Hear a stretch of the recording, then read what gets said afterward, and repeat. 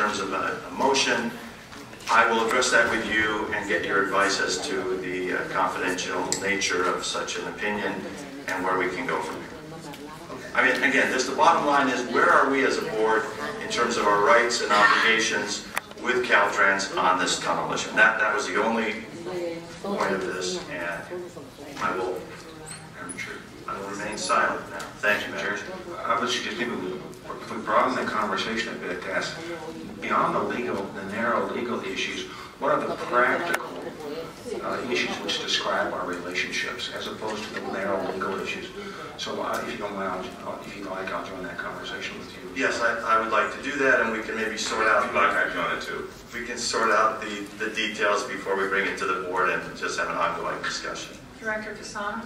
Yes, Madam Chair, actually I want to agree with Director Najarian and something he raised. Actually, it's not about the 710, but at the, I believe it was the last Operations Committee meeting, I had requested a legislative matrix back to the board too, which I don't believe we received. So I think there are some issues on follow-up when items are brought forward in committees. I think it's important for us to have a comprehensive view on legislation. Not submitted for public inspection.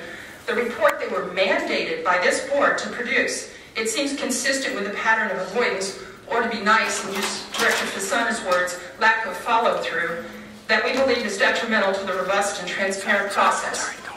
In February, staff submitted the alternatives analysis report as a receive and file rather than an action item, and therefore it didn't come here. Thank you.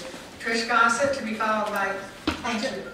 I support the position of Dr. Wilson. Thank you. Dr. Tom Williams.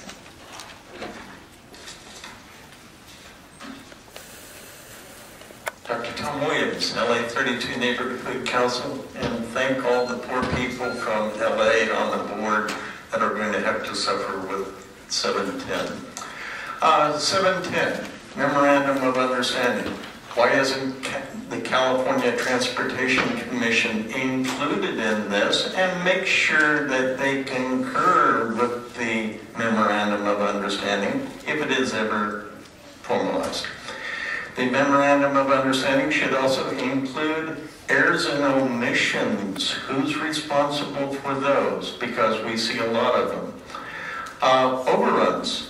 For the Big Bertha up in Seattle, the cost overruns were going to be the responsibility of the local government, that is the city of Seattle. They were really upset over that part of their memorandum.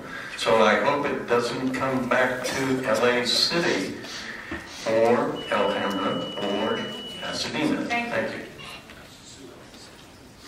Mr. Fasano, wanted to speak. At this point, I just appreciate the opportunity to see, to get the report back.